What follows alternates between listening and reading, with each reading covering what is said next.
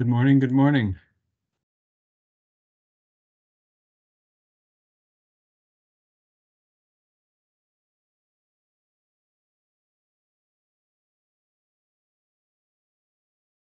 So, you guys got a QAP yesterday.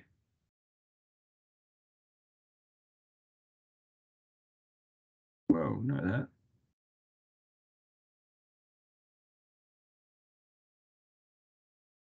Yeah, so you guys got a QAP yesterday. So here, why don't I give a walkthrough of how I think you go about solving it. Just to let you know, where are we here? Okay. So themes. Oh, there we go. Assignments. Woohoo. Party on dudes. Where are we here? Okay.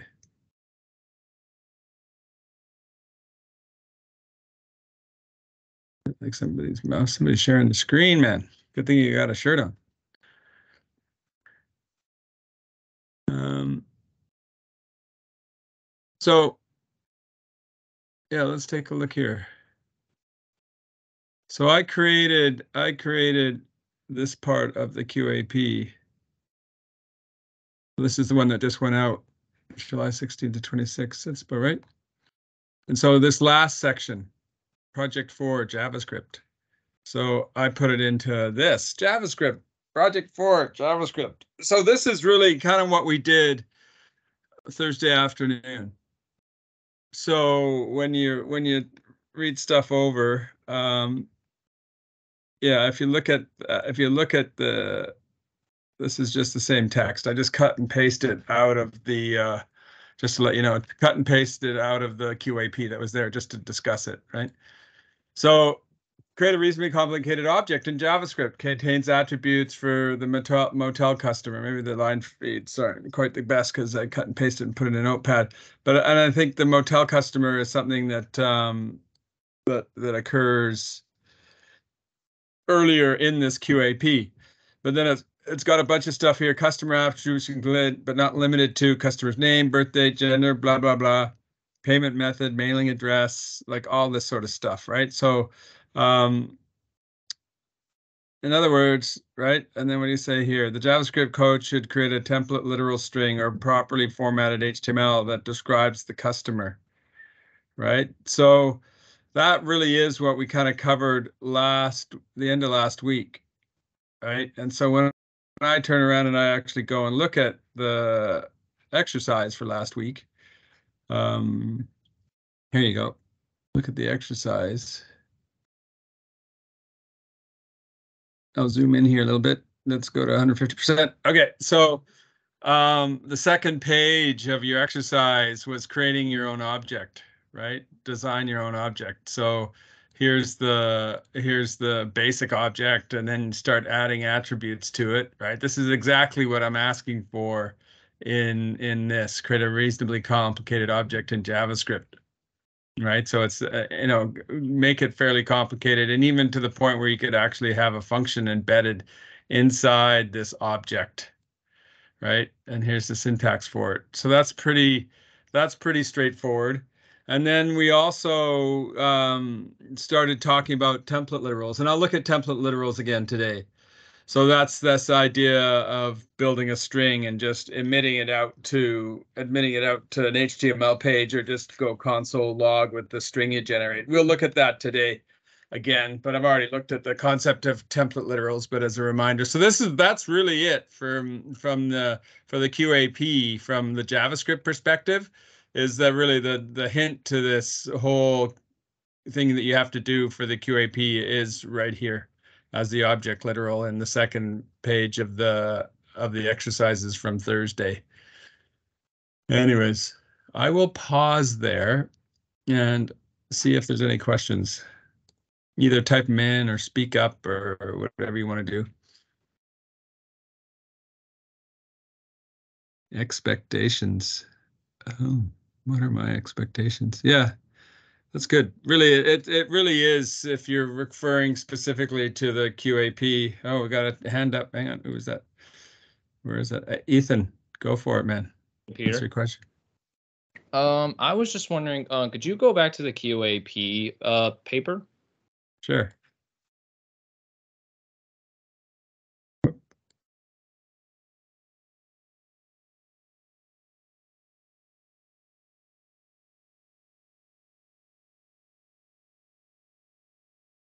Okay. And if you just go down to the JavaScript part, I was just going to ask about one little thing about that. Sure. Go ahead. Just wondering in regards to template strings in the HTML, is it just like you only want one or the other? Like you don't have, you like can you do don't have, both if you want. One or the other, or both makes no difference to me, actually. oh, okay, so we could just do template literal strings or HTML, or we could do both. Any way of Yeah. those is fine. Yeah. Yeah. Mostly what I'm looking for is that you understand the template literals. That's a super important concept. Is just how to use template literals. All right, yeah. So we could just do template literal strings, or we could just do HTML, or we can do both. Any way of those is all right. Well, the assumption would be if you're using HTML, you're using a template literal for the HTML, right? Like in some way. Like what I'm really looking for is the use of the template literal. Okay, so you would like recommend we do like both of them. Yeah, okay.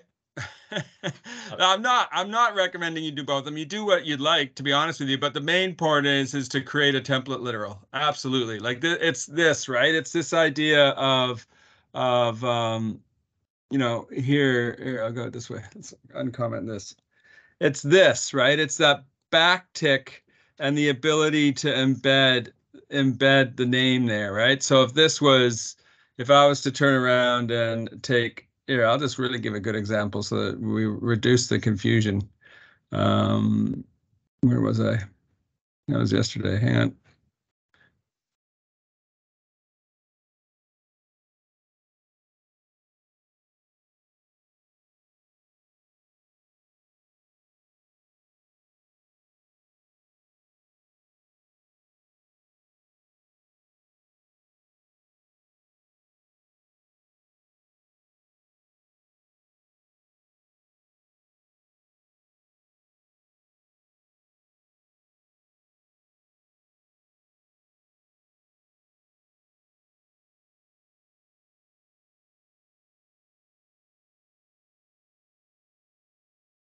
Okay, so I guess really the template literal here would be, let's say, let's go. I don't need peep. Screw that. Let's go.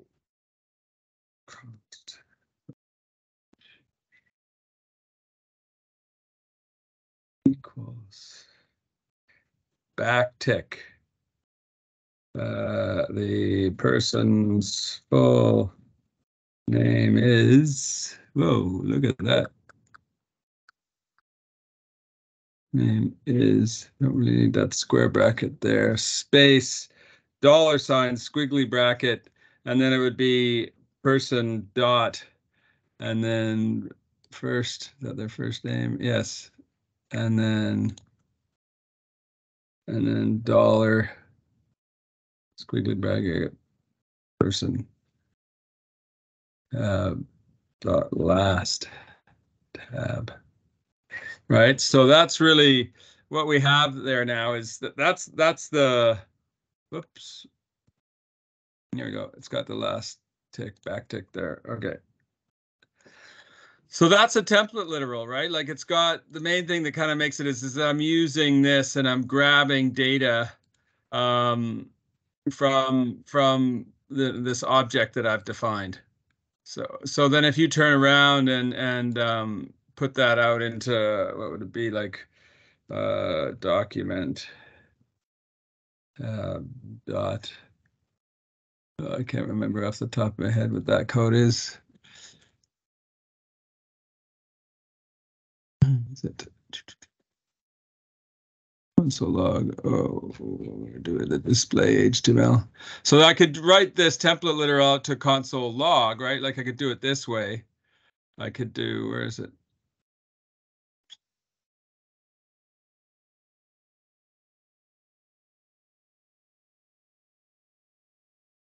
right? So that would work. But also from the document perspective, I can't, this is my bad. I'm so bad at memory. Document body here, or that would emit it out to, the HTML page.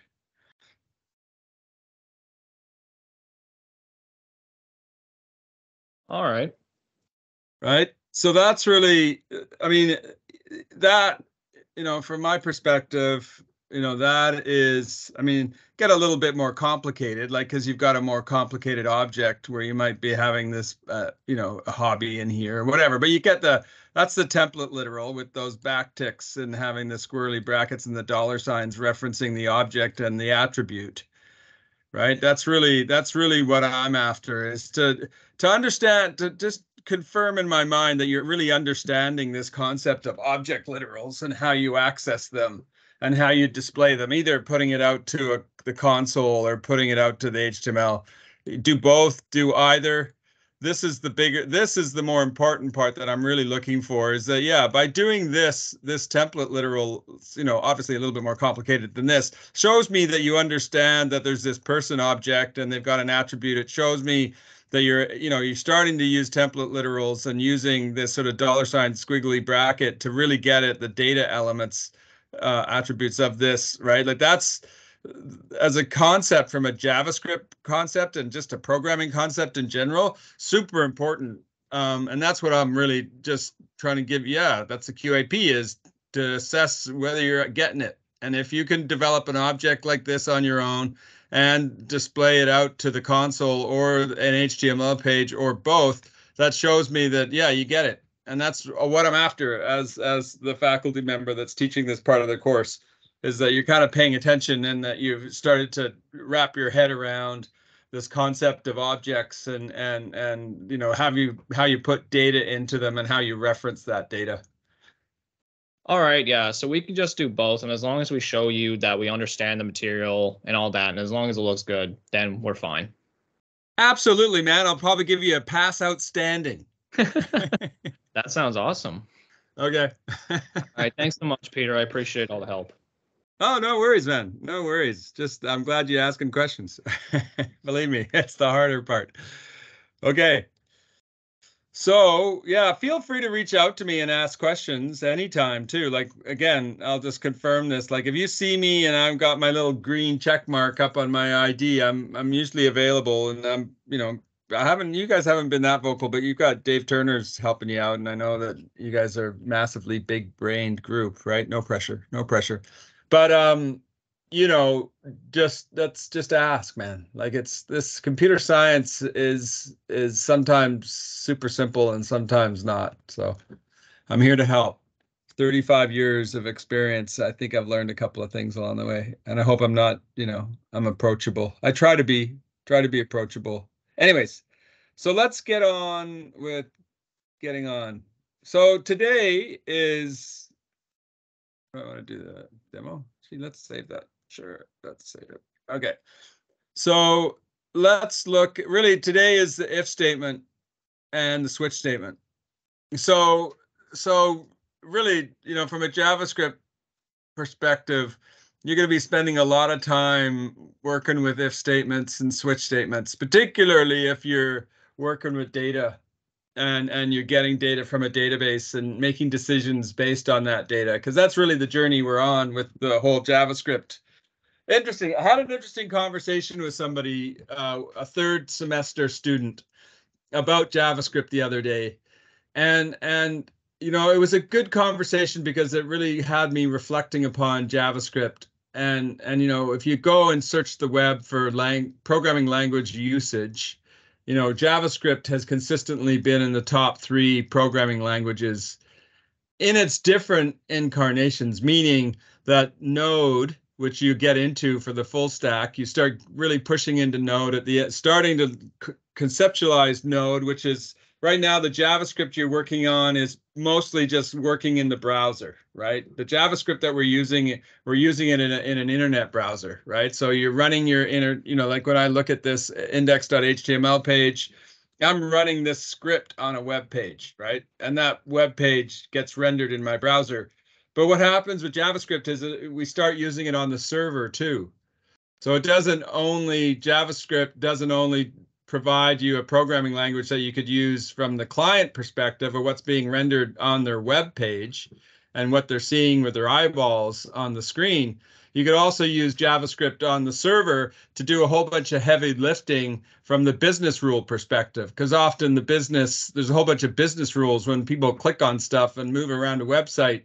There's a whole bunch of business rules that need to be, you know, complied with or executed upon, and all those business rules you write in code, and you can write that in JavaScript too, which is kind of the big innovation for JavaScript. The fact that you can have one programming language that you use both in your web browser and you use it on the server, right? Because really the whole client server of the internet is this paradigm where you've got your web browser that's sitting there, and that's considered the client. The client's looking at data, and usually it's their own personal data in their own browser, but that's reaching out over the internet and hitting some server that's hosted probably in some big city in North America or Europe or wherever. There's a whole bunch of big honking servers that are running in a server farm somewhere that's sort of answering all the requests that are coming from the browser.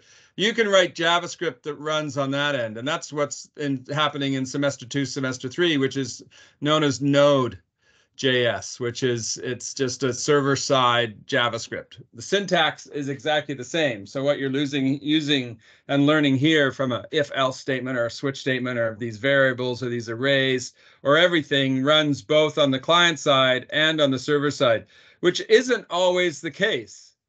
Right? That is not always the case. And in fact, it's kind of the exception. Often all the software that's built on the server side is built in Java, which is not JavaScript. It's Java or C# or some other programming language, Python. And then the user interface is usually rendered with HTML, CSS, and JavaScript. So really, the idea of HTML and cascading style sheets for rendering the web page, making it look good, and responding in a good way, and then resize based on whether it's a handheld device or a desktop machine. All that stuff in general is all sort of HTML, CSS, and then on the server side, it's JavaScript. Now, JavaScript is a very framework-based language, and the reason I'm sort of just want to touch upon this is because what we're learning is just the syntax. And what I mean by the syntax is this is the syntax of how you do an if-else statement, right? That's the weird characters and squiggly lines and brackets and equal signs and numbers or whatever, the syntax that you use for the JavaScript language. But what you'll find when you get further and further into using JavaScript is it's very framework-based, meaning that you will often use, you'll include and you'll use libraries from different places. And I just wanted to sort of I just wanted to mention that because it was really interesting to me having this conversation of a third-year student who obviously has been through the first and second semesters, or a third semester student who's been through the first and was really kind of going, I'm having a hard time learning JavaScript. And so if you're having a hard time with JavaScript, that's fine. It's going to take time. Right now, we're just learning the syntax of the JavaScript programming language.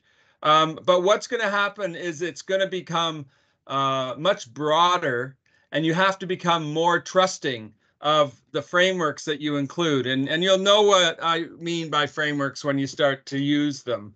But I just want to just sort of point that out to you, is that JavaScript is different than Python, where Python seems much more contained, and it's as a programming language, where JavaScript, and particularly server-side JavaScript, by design is sort of framework-based, meaning that there's all these other libraries that you include and you use, and it sort of alters the way the programming language works. Anyways, I just wanted to say that because I think it's an important thing to put in your head a little bit, is that what happens with JavaScript is it becomes much broader than just the syntax that we're learning. And you'll see that next semester in particular. But I'm not really going to teach you any of how it becomes more framework-based. But just sort of be mindful that a lot of the stuff that we're learning here is really just, this is how to use a hammer, how to use a screwdriver, how to use a spatula, how to use a razor. I think that we're really the beginnings of the tool, right? So I'm teaching you how to use the razor, but I've never shown you the bathroom, right? And so to just be mindful of that a little bit with the JavaScript language is that it's so much more than that. So anyways, I'm kind of a little bit off on a tangent, but it was an interesting conversation I had with a third semester student that sort of triggered me to want to have that 5-minute conversation about realizing that JavaScript is becomes so much more. And if we were to do a search on JavaScript as a programming language, you'd see it's in the top 3 on the planet Earth as popular languages in use today. So there's value in using it. It doesn't go away if you're doing internet-based development, that's for sure. Okay. Let me just check if there's any questions. Woohoo. Right on.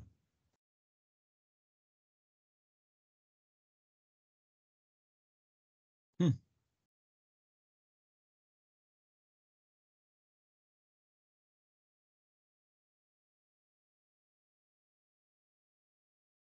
Yeah, I know what you're saying. Um,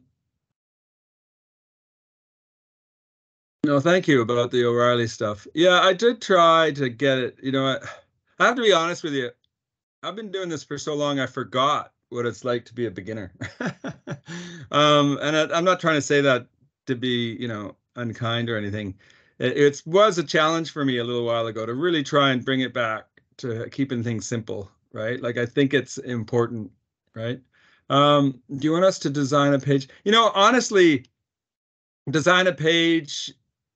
If you want to design, I would actually put that in your, Patrick. I would put that in your, you know, put that in how you want to approach it. I love it when people put in extra effort. Honestly, I do, and I recognize the extra effort. And usually in the grading, but you don't have to. Like I do think the one thing about the key in grading approach is whether something's complete or complete with distinction. It's like, I try and have the bar fairly low, and you'll get to know this because you're going to see me again in semester 3, right?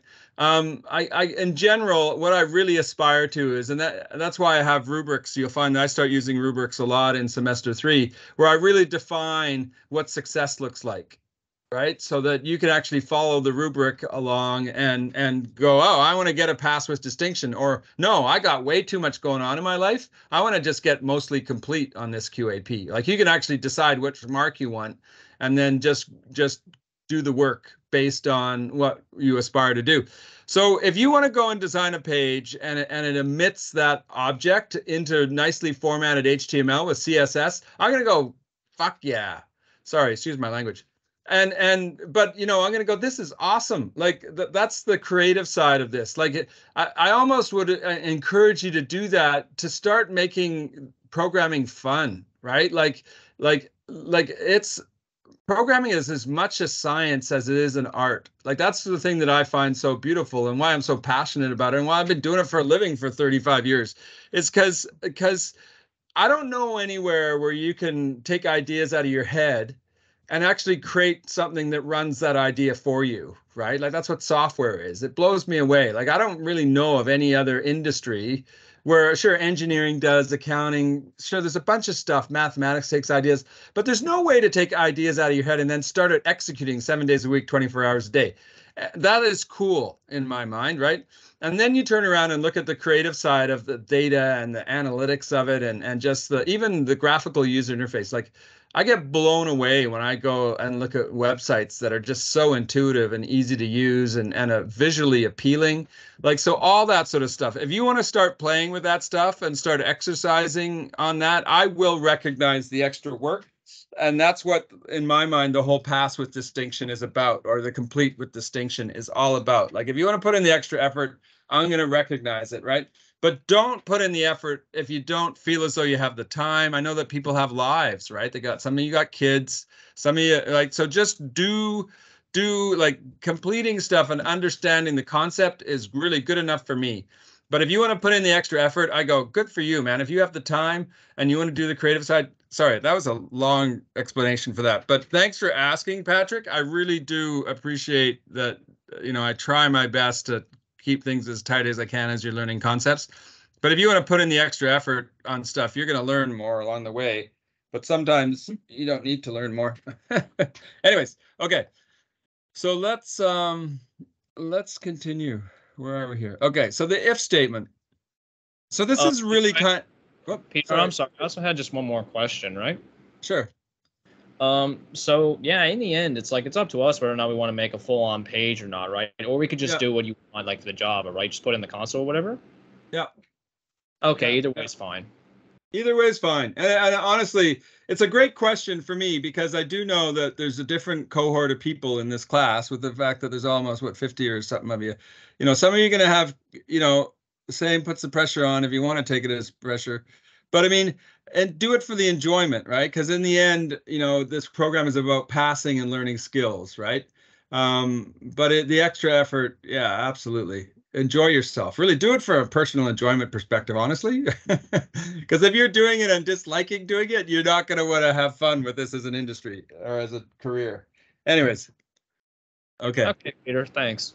No worries. No worries. Okay. So the if statement, right? This is really making a decision, right? So what I'm trying to do here with this if statement is if something is equal to something, then, you know, just tell me, right? So here I can turn around and do that if statement. So I'll just go out index page, do a open with live server. Come on.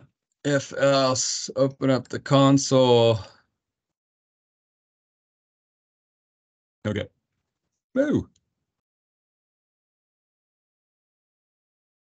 No, I don't want to reload, but I do want to reload that. Okay. So, so if is correct. I don't know why it says the first name is unknown. It must say I didn't comment out all the code. But here's the if else. Oh no, yeah, I got first name. Okay. Ah, what happened there? Oh no, it's because okay. So here we got this if statement. ID is 100 and the first name's Matt, right? So if the ID is 100, that's correct, right? And that's a double equal sign, right? So double equal sign is like a comparison, right? It's not making something equal to something. It's doing a comparison. And this is where, you know, you have to start sort of putting your head into that a little bit about comparison operators. You know, and there's a few of them, and we'll look at them in a moment. So you've got this comparison, you know, if something is equal to that, which is different than that, right? If ID, so all of a sudden now you've set ID is equal to that, right? And I could turn around and go 99. This is probably going to confuse things a little bit, right? Uncaught. Oh, else if assignment of constant variable, obviously. So there's something just weird going on in general, right? Assignment to a constant variable. Like what it's doing is how am I assigning 99 to ID, which is a constant ID 100? Like I can't do that. But if I just go equal equal, then that's a comparison. It's just doing is this equal to, right? And that sort of idea. So when I save that and I take a look at that, it's fine. It goes it's incorrect, right? Because that's true because it's comparing it to 99. So 100 does not equal 99, right? So that's that sort of idea, right? Same thing with strings. You know, I've got this thing, Matthew, right? Matthew is not Matt, right? So the first name is going to say no. The first person's name is unknown, and that's exactly what's saying here, right? But if I was to turn around and say if first name is Matt, doing the same comparison, right? And then here's the template literal, right? With the backticks. That's this little backtick, right? So we've got double quotation marks, we've got single quotation marks, and we've got this backtick. That backtick is what allows you to have these template literals where you can have these dollar signs and the squiggly line and embed the variable in the string, which, you know, as you get through programming and you start playing around with the different quotation marks, which inevitably you're going to do through time, just from reviewing other people's code or writing your own code, you will start to realize that there's a difference between a double quote, a single quote, and a backtick. Anyway, so if I save this and I run it, you'll see here that it now says, yes, the person is Matt, right? So it was able to do a comparison on either the equal sign on numeric values, but also string values, right? So that's what the if statement is. If it's true, do this. Otherwise, do this. That's kind of what the if else statement is, right? Do something, otherwise do something else. And in theory, just to really get into the syntax of this stuff, If you only have one line of code, you don't need to put the squiggly lines in there.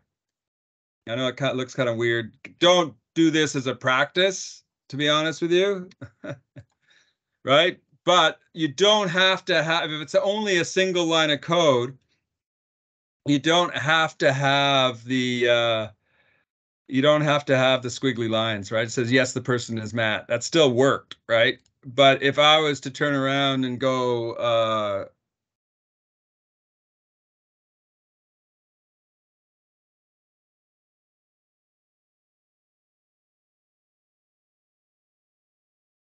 enough.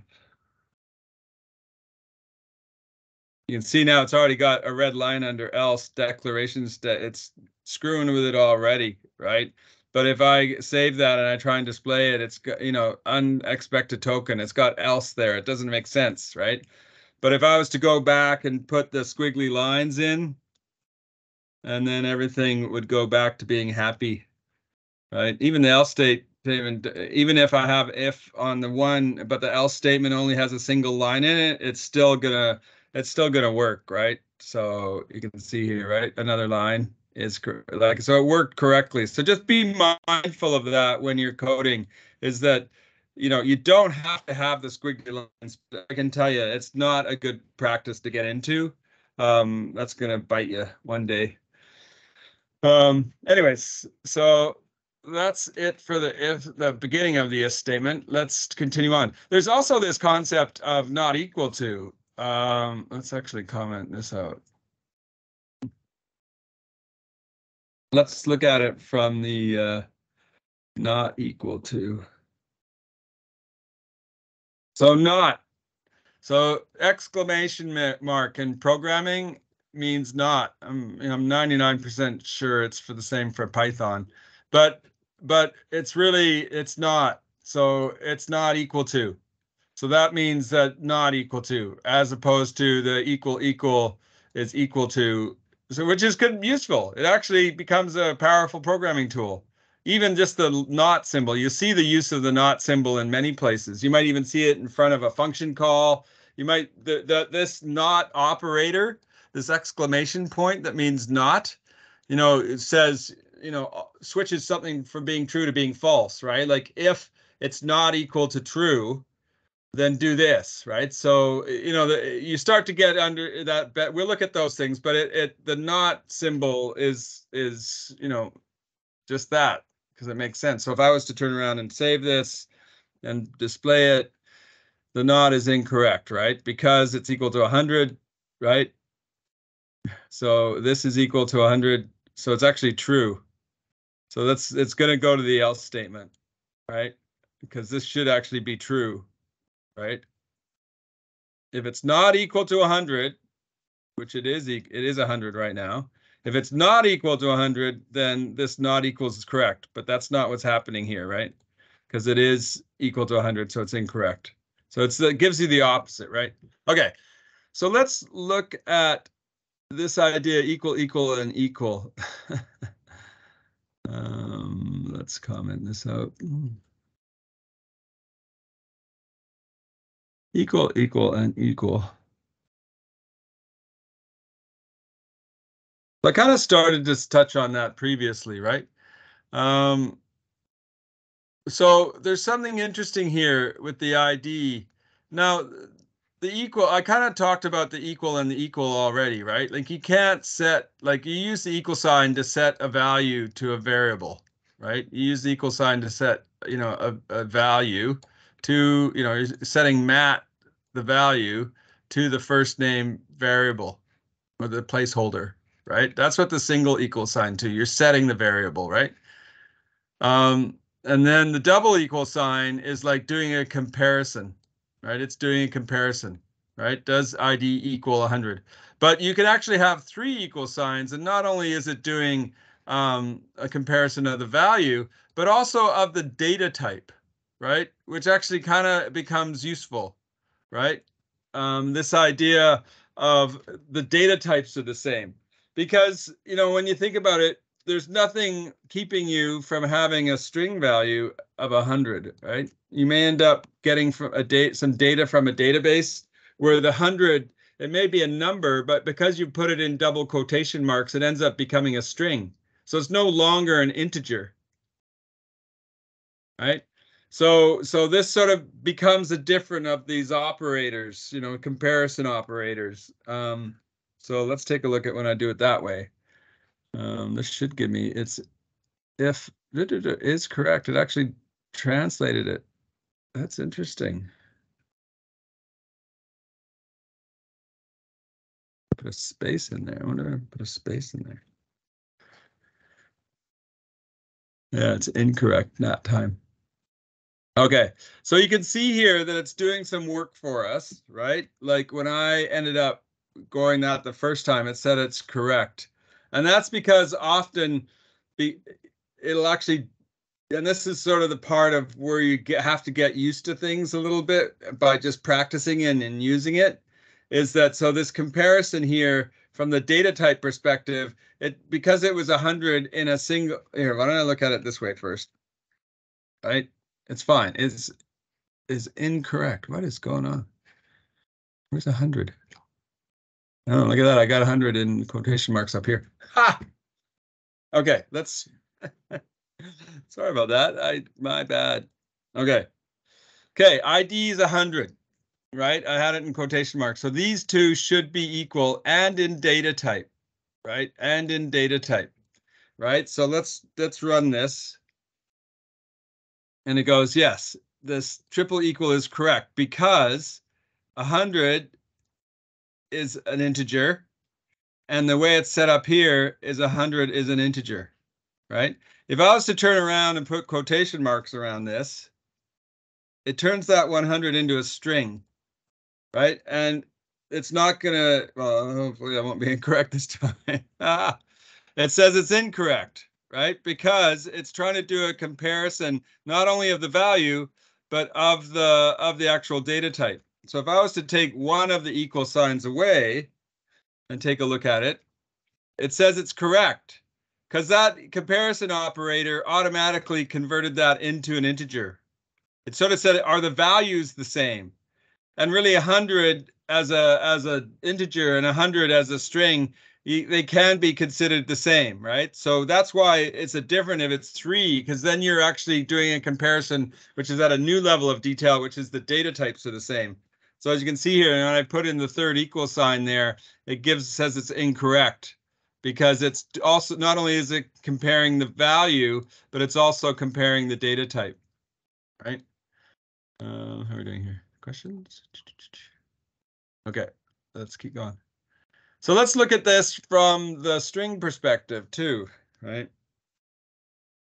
And the not equal sign.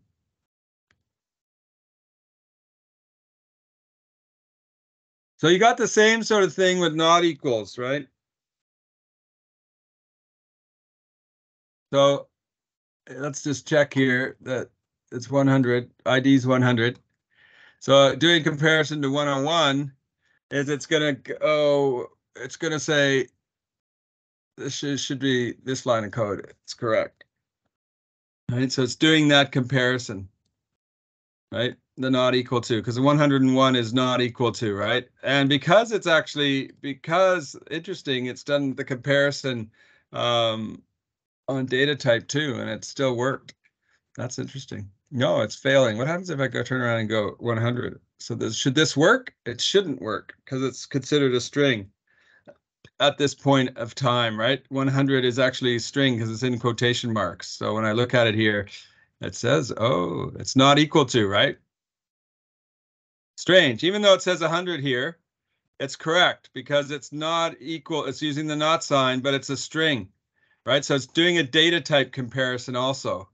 But as soon as I take away the quotation marks here, it's going to turn around and say it's incorrect because they are equal, right? It is incorrect because 100 is equal to 100, right?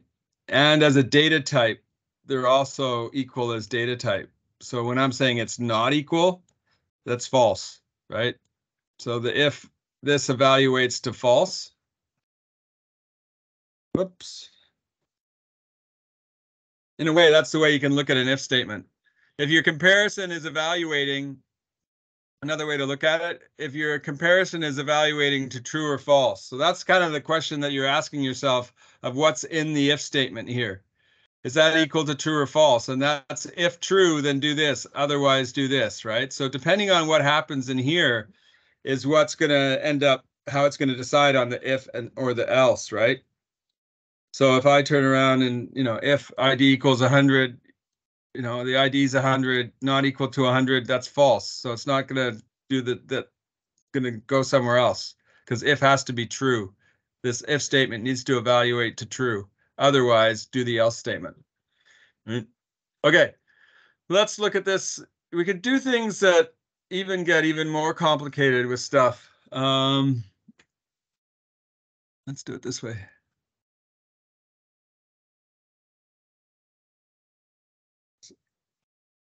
Okay. So we have this thing called type of, right? So let's go this. Let's hear. I'm going to comment out this line of code and look at it from this way perspective first. Okay. So if the field, whatever that is 10, the field is field. Otherwise, the field is undefined. So let's see what this does. The field is 10, right? And that kind of makes sense, right? It's just true. It's not, right? So the value field exists, right? So it considers it true, right? But if I'm looking at it from a type of perspective, right?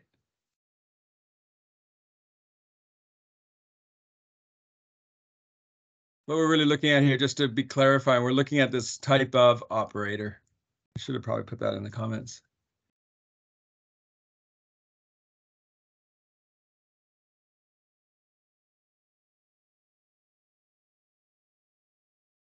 Okay, so it's this idea of a type of. This really starts to become super useful for us, right? Is that we can if fields are undefined, like you'll find as you're coding stuff that sometimes fields will come back and the type is undefined. And it's kind of like the difference between what's an integer and what's a string value and how, making sure that the data types match, right? And if something's undefined, you may not want to deal with it, right? Like you say, hang on, raise an error because this is undefined and I need this value, right? So sometimes you want things not to be undefined. So as a programming language, in JavaScript, we got this ability to evaluate the type of a field, whether it's defined or undefined. And if it's defined, then let's look at the data. If it's undefined, I don't even look at the data, right? So when I look at this, okay, it still says the field is 10, which makes sense, right? Because it's still a data type, right?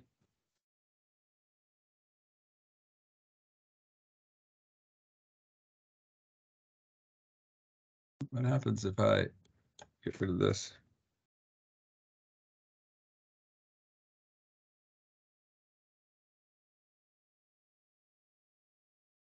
It actually said not the const declaration. It's already giving us errors, right? It's already giving us errors. So this is the nice thing. Anyways, the type of operator allows us to evaluate what kind of field it is. That's really all I need to say here. Okay, let's continue on and look at the else if statement and building actually a larger if else statement. And this will lead us into the switch statement. But okay.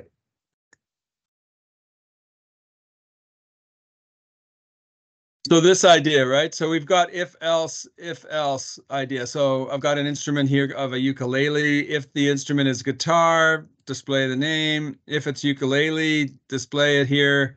Else, if it's a mandolin, do this. That sort of idea, right? So it gives us the ability to evaluate one thing and have, different, different responses based on what the instrument is, right?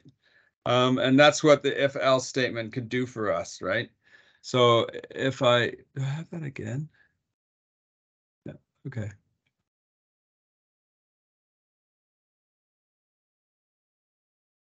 So the answer is a ukulele, right?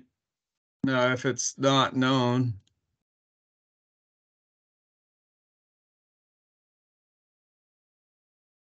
it's going to say that the ukulele is not known to me, right? That idea, right? So it goes to this line, right? So you got this if, else, if, right? So you can actually ask another if statement and then fall into another else statement and then go to another else statement, right? So that allows us to evaluate things, but then it starts, you'll see this when we look at the switch statement.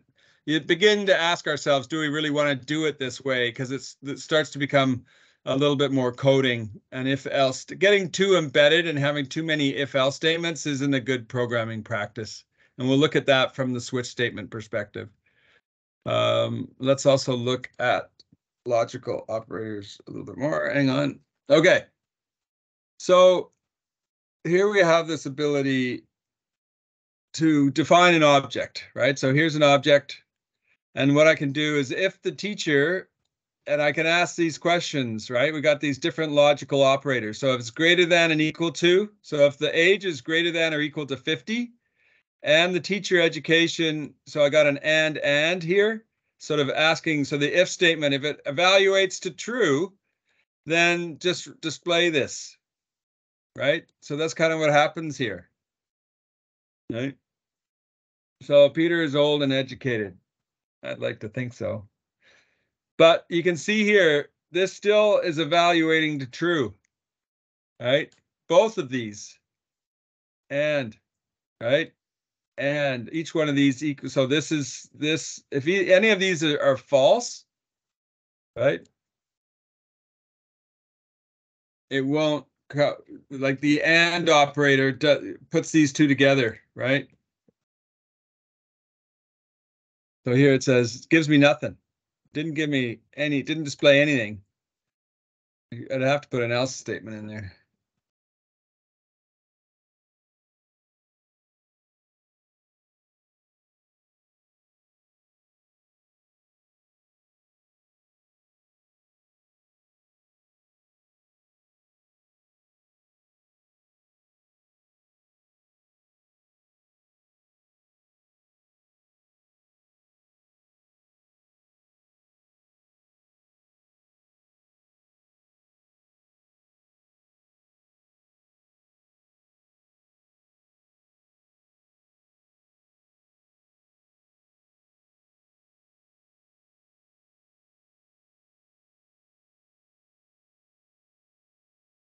All right, so it's if this is true and this is true, display this.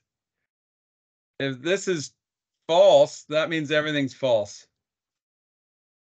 Right? This is one of the this and sign will about put everything to false if and it has to both, right? Anyways, that's how that would work. Let's comment this out.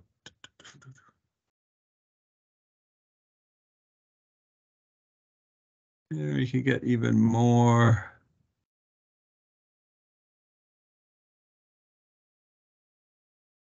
Right? You could even have, and you could have a whole bunch of stuff, right? Else if, and you can compare things together, right?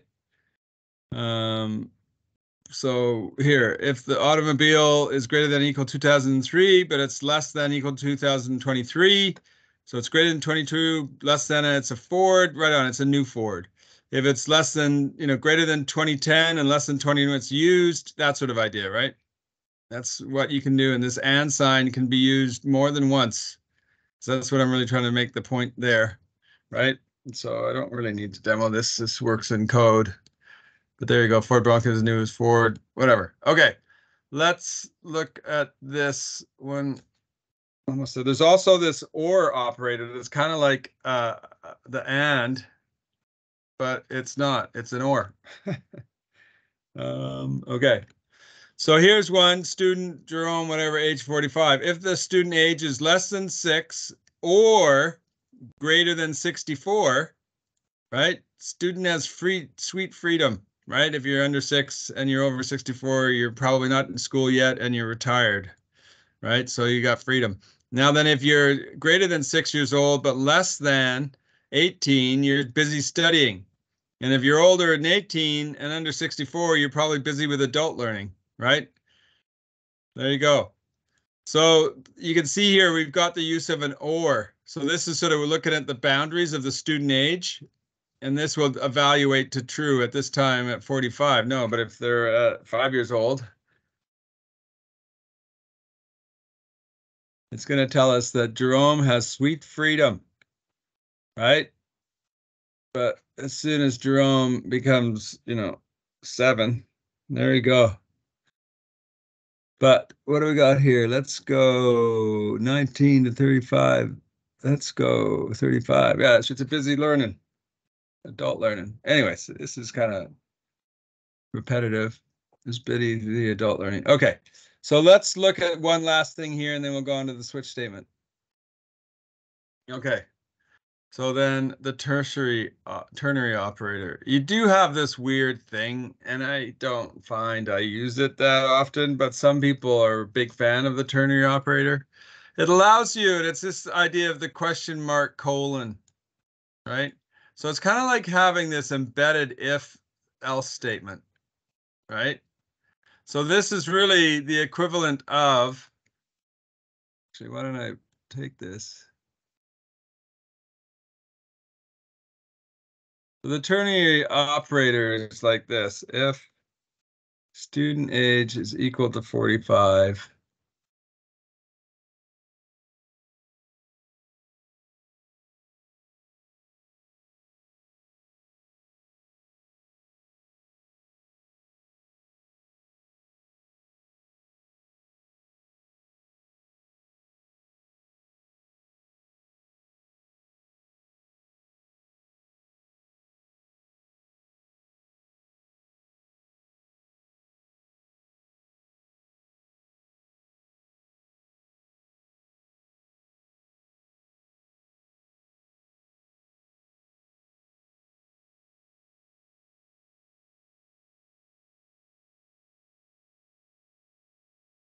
okay, this ternary operator with this question mark and then the colon is pretty much this, right?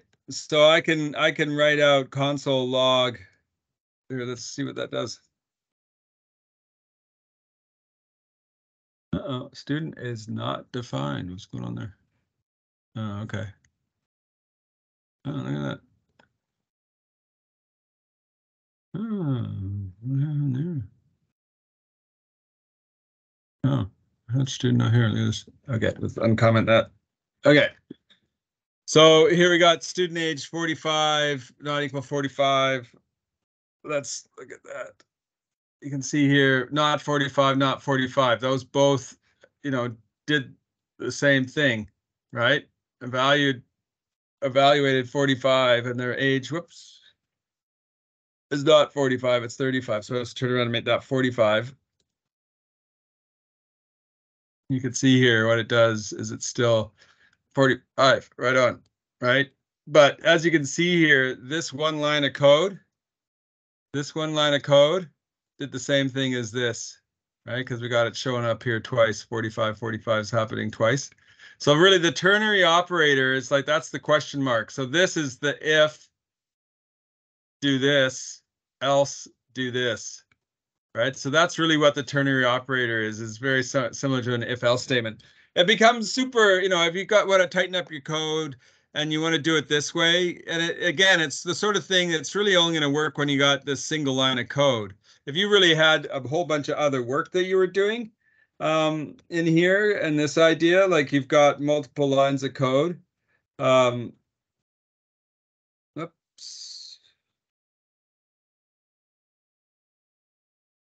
going on here? Hitting the wrong key on the keyboard, sorry. Right?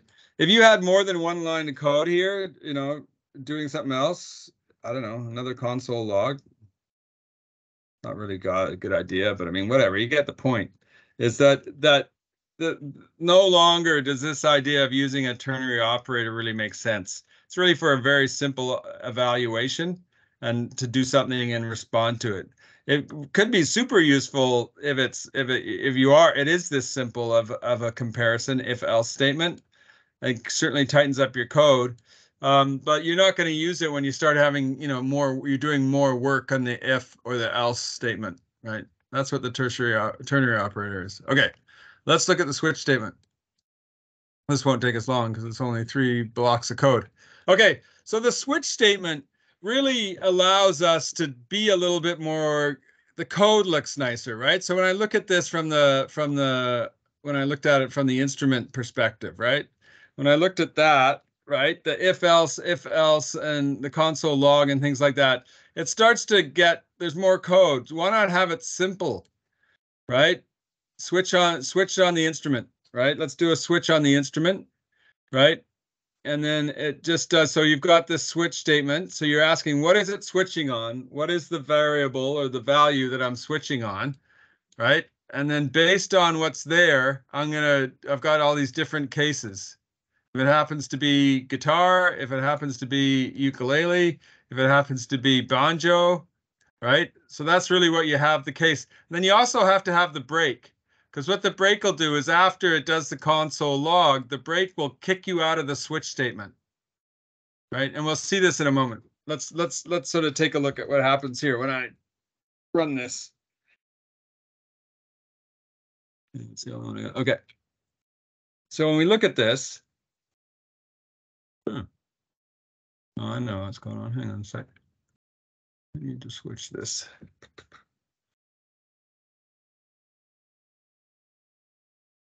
Needed to switch my JavaScript. Let's look at this again. I might need to, is it going to work? Let's see. Play what you want. Okay, so back to the switch statement. Play what you want, because the harp isn't one of the case of the mandolin, the guitar, the ukulele, or the banjo. So what happened is it went to the default, right? So when I did a switch statement, it does a comparison on all those items and it didn't find it. So it does what's in the default position, right? So if I was to turn around and change this to banjo, everybody would leave the class, right? No, I like playing the banjo. Anyway, so if it's a banjo, you can see here, we're going to hear some Powerless. What was her name again? I don't remember what that musician's name was. Anyways, when she played, she was in Victoria, Nelly Furtado. When she played Powerless, there's a banjo on there, and the guy who plays the banjo is like the best banjo player of like 15 years ago. He was like, anyway, I can't remember his name now. It'll come back to me. My brain doesn't work as well. Anyways, so that's what the switch statement, right? I had banjo here. The switch statement is evaluating what the instrument is, right? Saying what instrument is it, doing comparisons and saying, oh, there it is. Great. Display Powerless, break out, right? So if I was to actually comment out the break, it's going to keep falling through and actually also execute the default. So let me take a look at what happens there. Right? It'll fall through. And so that's why it says play powerless, play what you want, because the break is what really pushes it out of the switch statement. Right? So the break becomes super important. Oops. Right? So again, if I was to turn around and comment out this break up here, or if I had no breaks, it's just going to keep falling through and it's going to do all of these, all the console logs. So it really does need the break to break out of the switch statement, right? So you can see here, it actually, whoops, never got down. Oh, it did the evaluation. It still got to banjo. So it only did this one. But if I was to turn this into guitar, so it's doing the comparison. It's switch on the instrument. It's going to find guitar. It's going to do this console log. Because there's no break, I've commented out the break. It's now going to go console log and those ones too, right?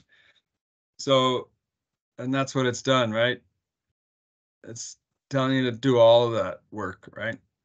So that's the importance of having that break statement. In fact, that break statement works in lots of places, but mostly you'll find it's used in switch statements. Okay, so that's the basics of the switch statement, right?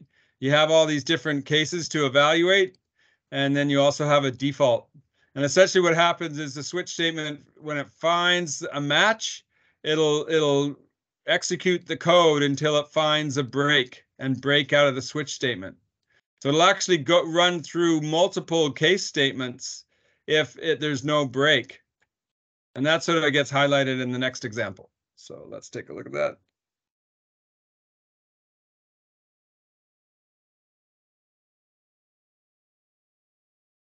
Not in this example, I want after it, and we're done. Okay, so let's here's starting to get a practical example, right? Switch the date, right? So the get day, if I instantiate a date object in JavaScript and I go .get the day, it's going to return the day as a number, right? The get day returns the day as a number. And then given that here's the number, it'll actually, and then it's zero-based array, it starts on the Sunday. So you can see here, check out any questions. Is it Bella Fleck? If it was Bella Fleck, I think you might be right.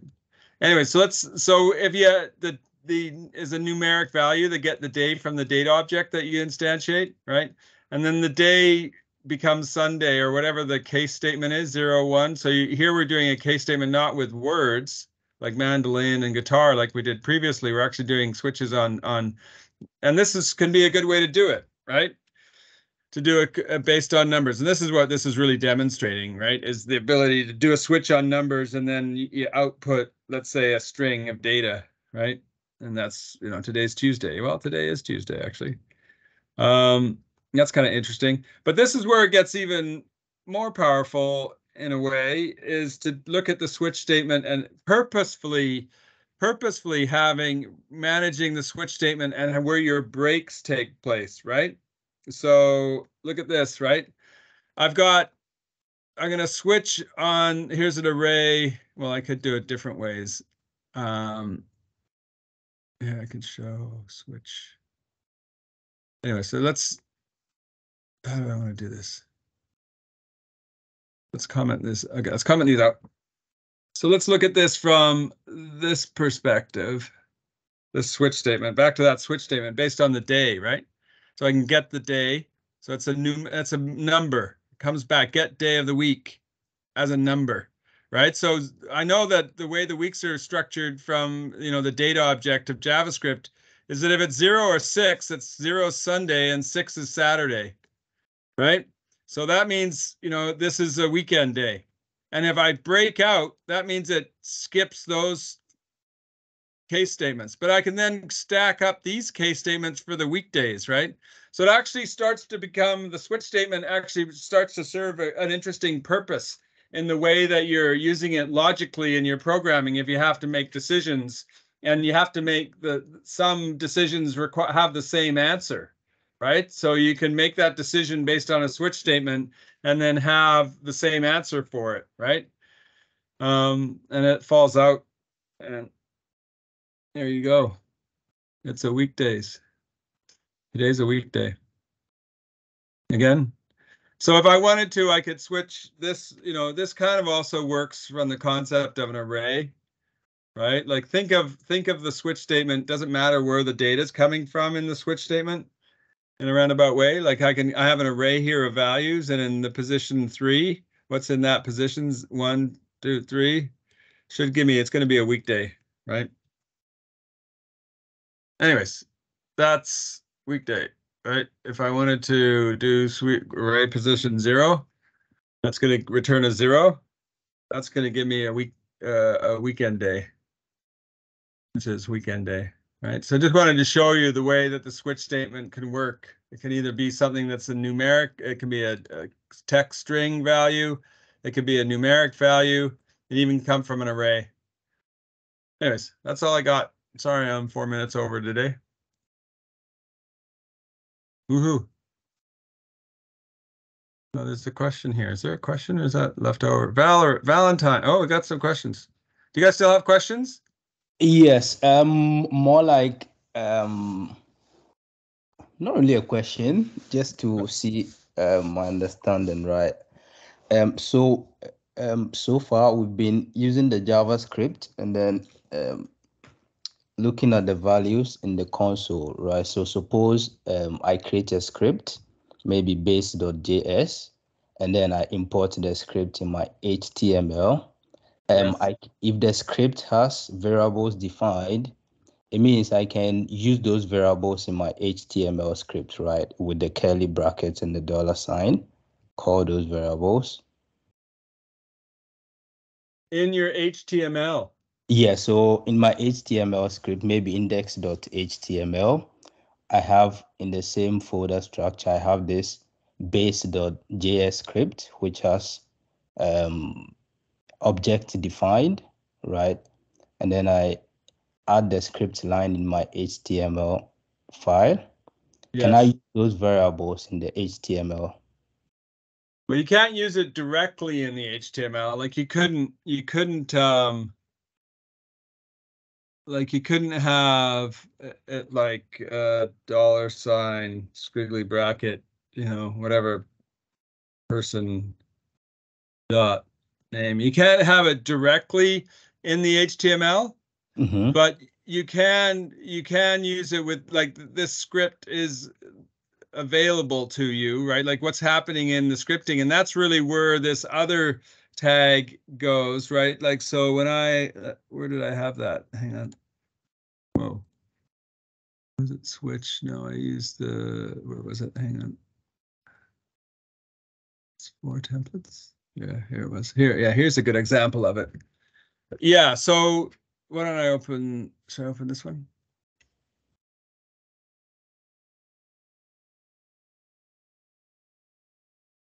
Hang on a sec.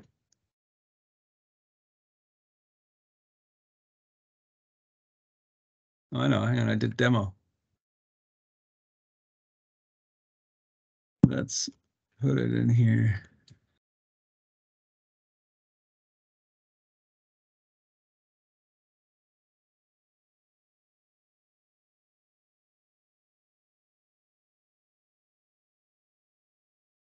This is a great question, by the way.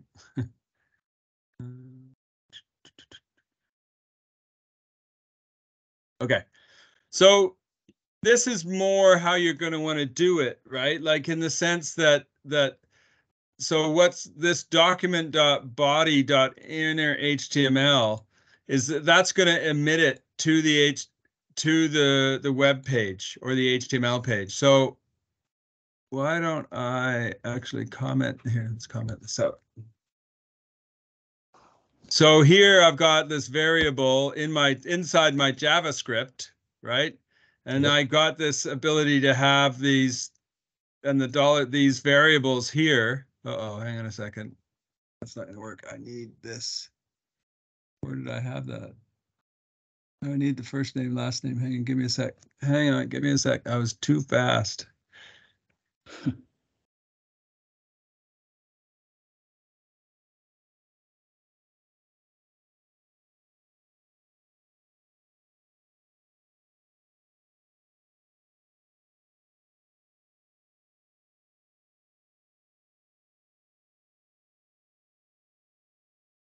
Huh.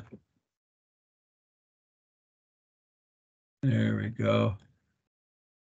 Okay, sorry about this. Just let me clean up this code so I don't cause too much confusion.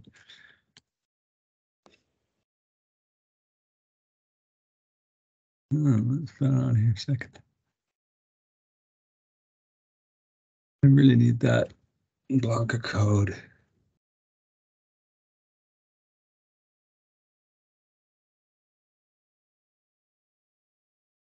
Okay.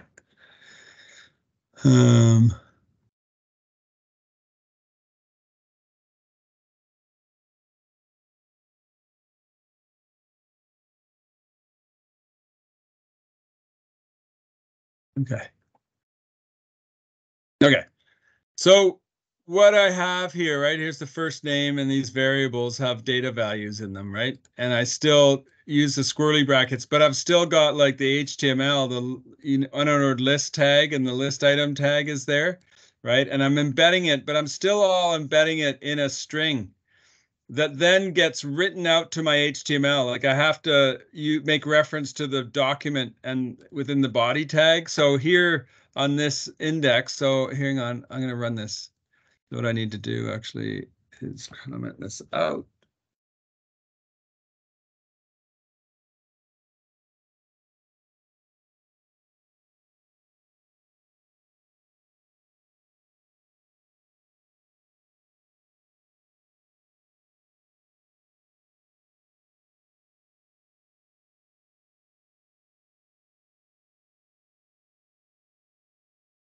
Okay. So what's going to happen here? It'll be interesting to see what happens here with this. So let's run this.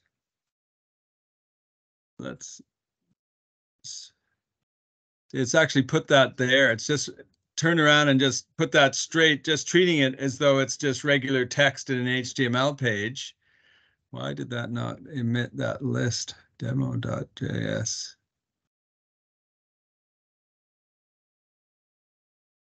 Ooh, why is that not working?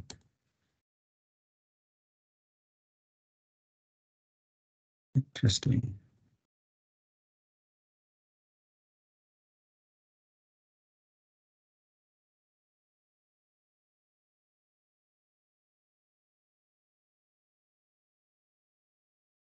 You've asked me a question that, oh, you know what? I know why.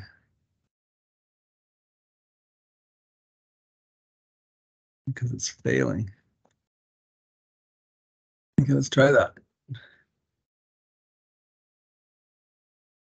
Okay, so you can see here that I was still, because I have to emit this HTML, I can't just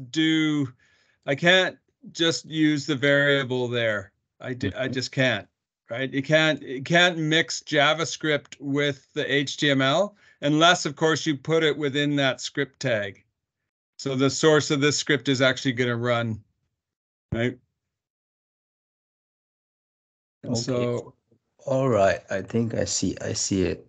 In a roundabout way, I think what you should do is probably spend a little bit of time of mixing the JavaScript with HTML. Like it's not, you can't just turn around and mix the two together without a little bit of thought. And so having these variables come out here, even in the demo.js script, right? When I've got the demo.js script, let's say first name, let's put that in there.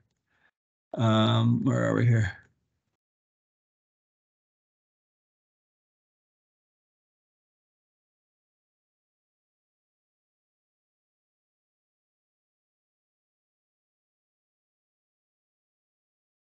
Like you can't, let's actually put it afterwards too.